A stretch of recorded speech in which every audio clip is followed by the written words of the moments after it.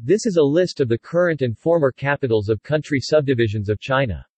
The history of China and its administrative divisions is long and convoluted, hence, this chart will cover only capitals after the completion of the Mongol conquest of China in 1279, because the modern province, Sheng, was first created during the Mongol Yuan dynasty.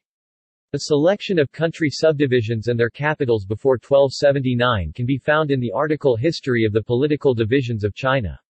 Years may not line up perfectly during periods of turmoil, e.g. at the end of each dynasty. The list includes current and former provinces, as well as other first-level units that have been used over the course of China's recent history, such as autonomous regions, military command zones during the Qing dynasty, and so forth. Unless otherwise specified, a given administrative unit can be assumed to be a province with its present name. Historical names of provinces and entities that are not provinces will be specified as they arise.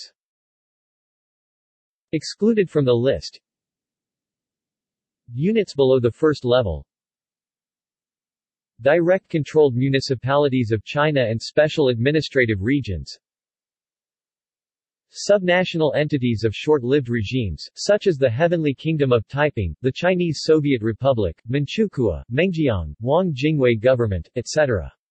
This is because their provinces were usually transitory in existence and tend to be smaller than usual. Many of the capitals given in this chart have had multiple historical names during different dynasties. In some cases, different names were used concurrently for the same city. This chart gives only the modern names for the sake of simplicity.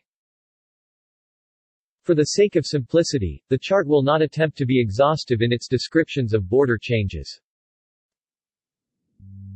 National entities since 1279.